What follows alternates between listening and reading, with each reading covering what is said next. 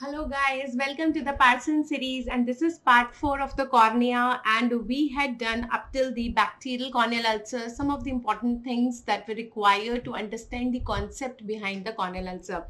So today we are going to start with the fungal corneal ulcer, which is also called as the mycotic keratitis or fungal keratitis.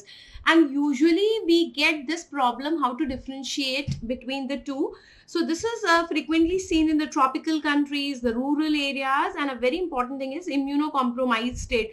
So whenever I am dealing, if you look in the Indian scenario, whenever I am dealing with the keratitis in the rural population or in the immunocompromised state, I am going to think about this fungal keratitis. So what are the causative organisms? So if you look at the causative organisms, the most important is your Aspergillus fusarium and the Candida albicans. Now, if you remember, we have got two kind of fungus. One is your filamentous fungus, right? So it is actually the filamentous fungus which is more commonly causing this fungal corneal ulcers, and in the filamentous, Aspergillus is more common than fusarium. This is itself a MCQ. And another important thing is your yeast-like fungus. So we also have the yeast-like fungus, and in the yeast-like fungus, the common one is your Candida albicans, right? Now, what is the mode of infection? Usually, it is occurring after the injury with a vegetable matter, a thorn, a wood stick, and it is having an indolent course.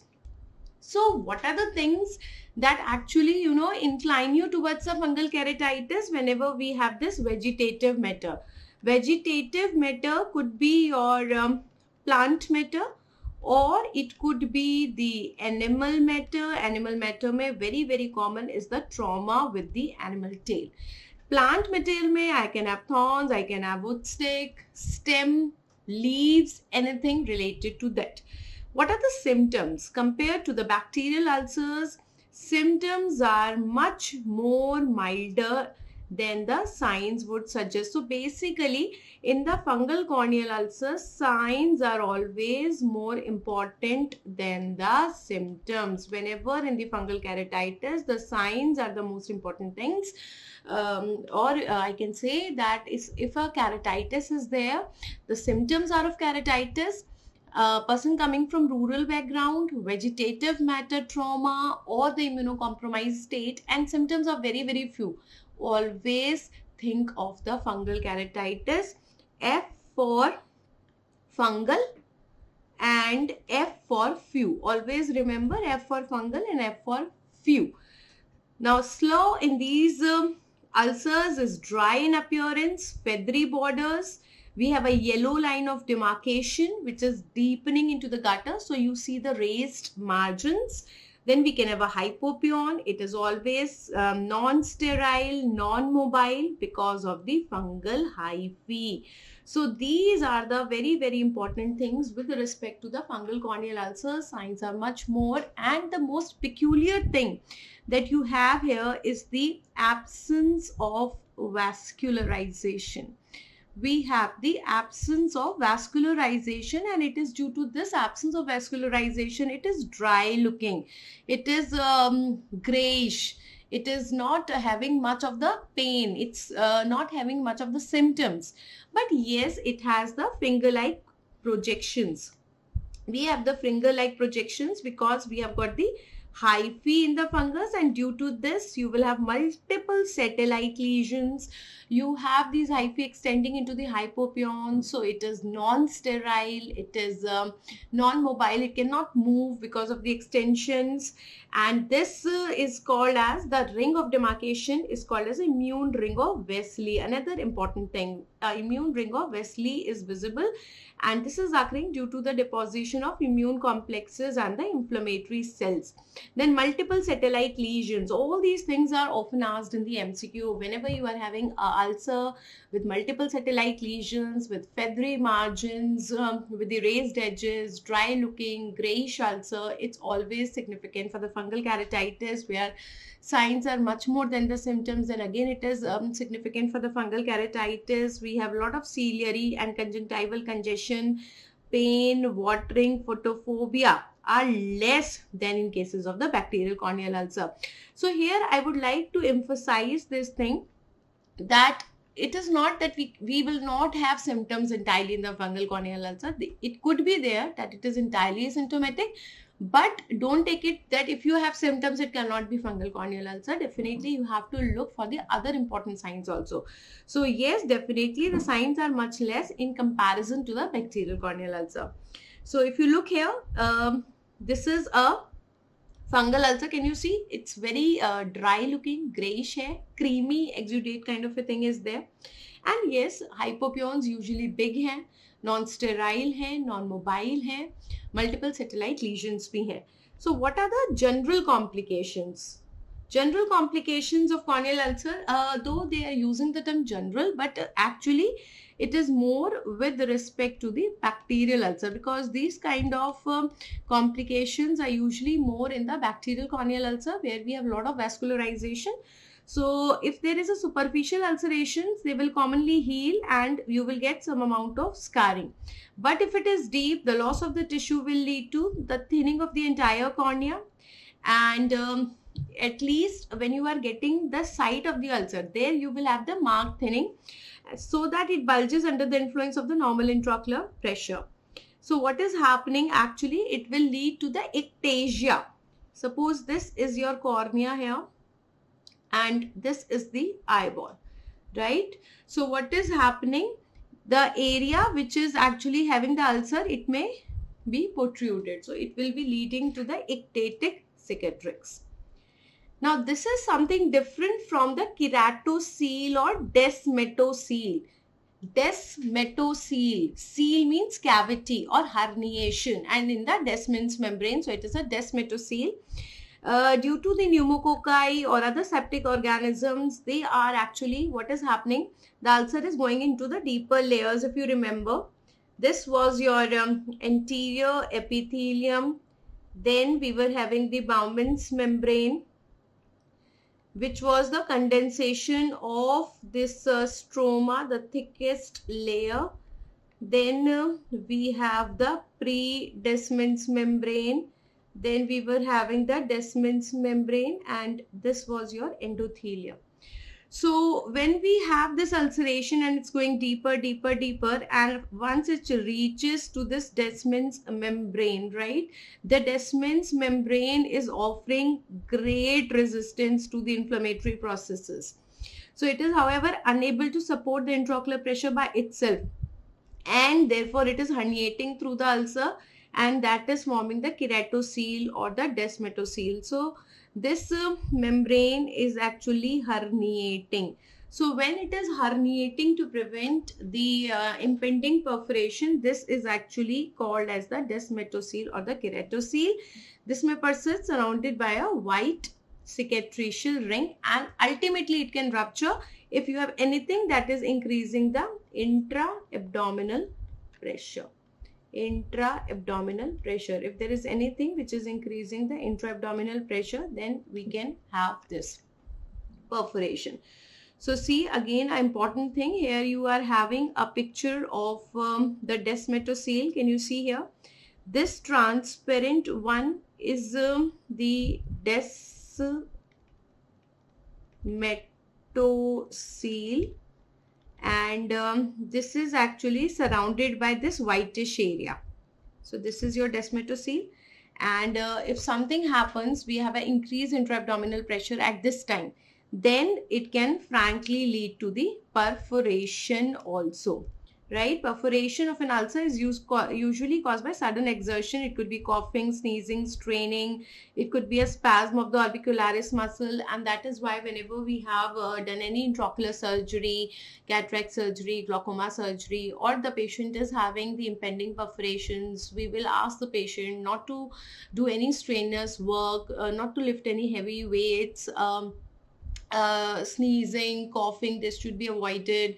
Give them some laxatives also, give them some cough suppressants also. So, after such an activity, any such activity which is causing the rise in the blood pressure can also lead to the rise in intraocular pressure. And what will happen then the weakest part of the floor will give away and there will be perforation. Now, once there is a perforation, what is present inside? Aqueous humor. Aqueous humor is coming out, and now the intraocular pressure falls to the atmospheric level. So when it is coming out, what it is bringing with it? If I have the corneal ulcer like this, so what is happening now? We have iris and lens. So whole of this aqueous humor is coming out. So this iris as well as this lens, okay. So this iris and the lens being driven forward to come in the contact with this back of cornea. So iris and the lens is also coming back. So they are forming a ectasia. So they are forming the ectatic cornea. So if that was your back here, so this iris is coming like this and the lens is also coming like this. So this is forming the bunch of grape-like appearance. That is why it is called as the staphylos. The effect upon the nutrition of the cornea is good. Owing to the diminution of the intraocular pressure, diffusion of the fluid through the cornea is facilitated, and whole of the pressure is actually relieved. So yes, patient will have the relief of the symptoms. Pain will be alleviated. Cicatrization is also proceeding rapidly, and the complications which follow the perforation are, however, extremely danger to the sight as well as the preservation of the eye. So if you look with respect to the symptoms, patient is relieved because whole of the intraocular pressure is relieved now. But yes, if you look at the visual recovery as a whole, then this is very, very guarded. It is having a danger to the sight as well as there is a problem in the preservation of the eye. These complications vary according to the position as well as the size of perforation. Now, usually the perforation takes place opposite to some part of the iris. If this perforation is small, then what is happening? Iris becomes gummed down to the opening, and that forms a opacity called as the adherent glaucoma. Suppose you have this cornea here, and we were having this iris and this is the lens, and we are having a perforation in this area. So if you have perforation in this area, suppose we take the normal color of the iris, this was your brown in color. So this iris will now go and it will lead to the sealing of this corneal ulcer like this. But obviously now this area is having the iris. So this will not be transparent. So this area will be leading to what? So this area will be leading to something called as adherent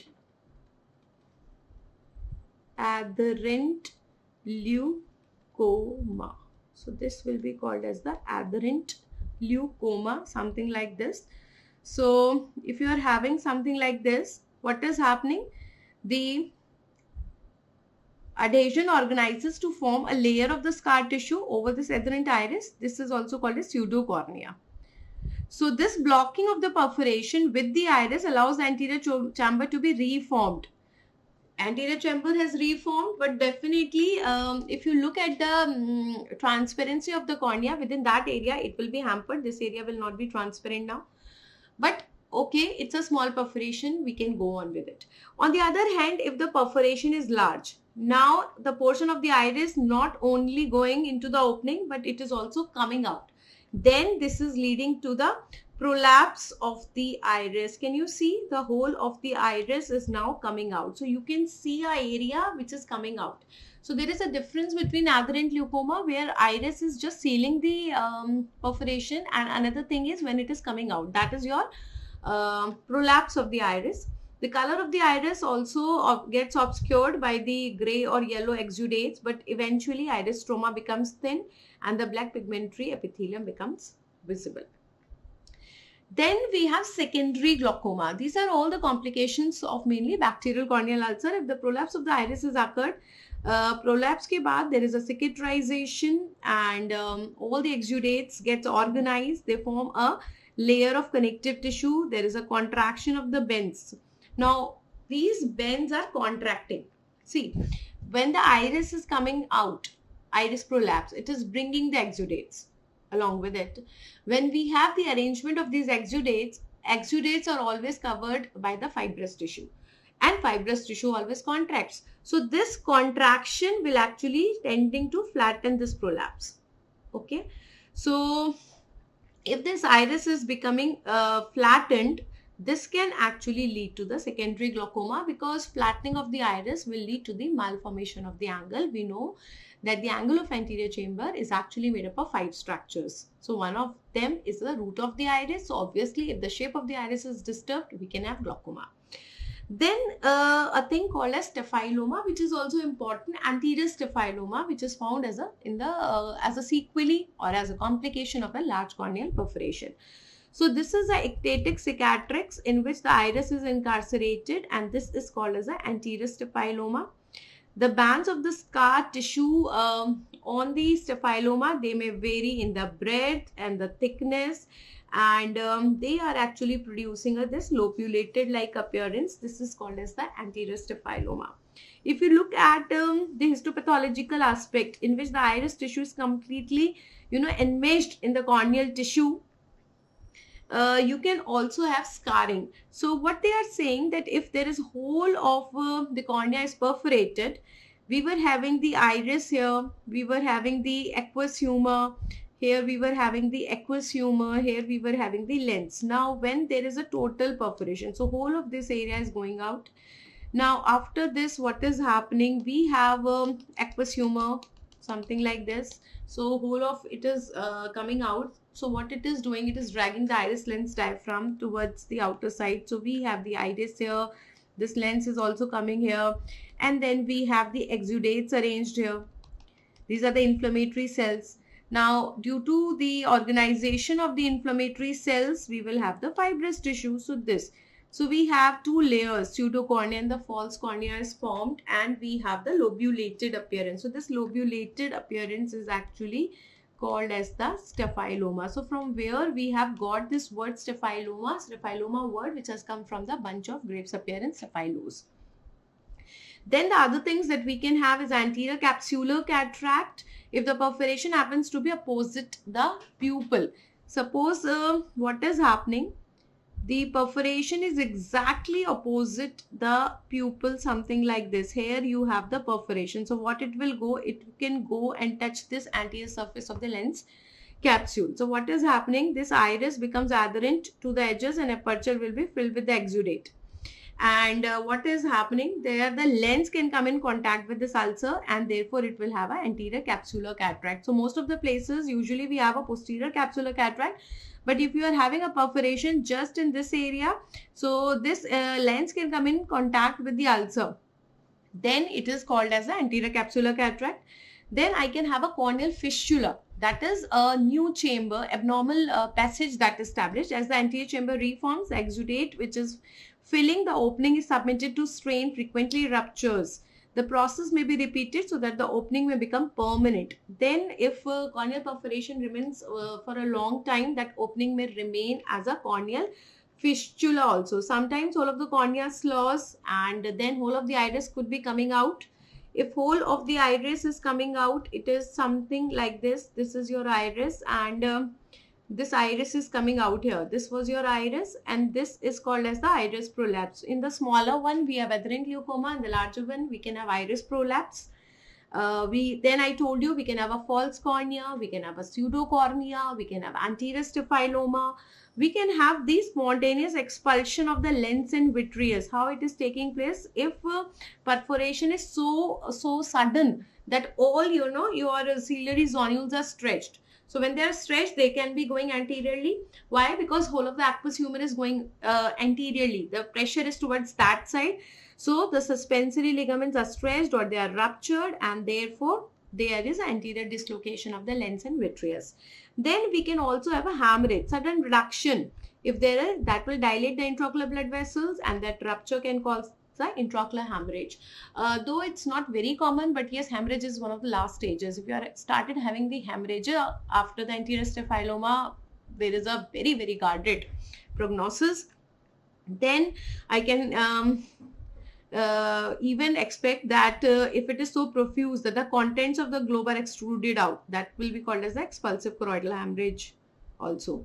Finally, the organisms which have caused the ulceration of the cornea may gain access into the rest of the eye. We can have purulent iridocyclitis, endophthalmitis, panophthalmitis. So This is, you know, the very last. If the corneal keratitis has led to a state where it's going to iridocyclitis, not only iridocyclitis, purulent iridocyclitis, and then within no time it can go to the endophthalmitis and even the panophthalmitis. So a small thing, a corneal ulcer which started with a very small ulcer, may reach into the purulent exudation in whole of the eyeball and the dangerous complications of endophthalmitis and panophthalmitis. So this will help you in solving so many questions, because every paper will give you the questions on keratitis, and especially the bacterial keratitis, and plus the differentiation between the bacterial and fungal keratitis is very, very important. So for this session, we will keep it from up to here only, and in the next session then we'll be trying to read this treatment of the corneal ulcers. So wait for the next session. Till then, goodbye, thank you, and happy ophthalmology.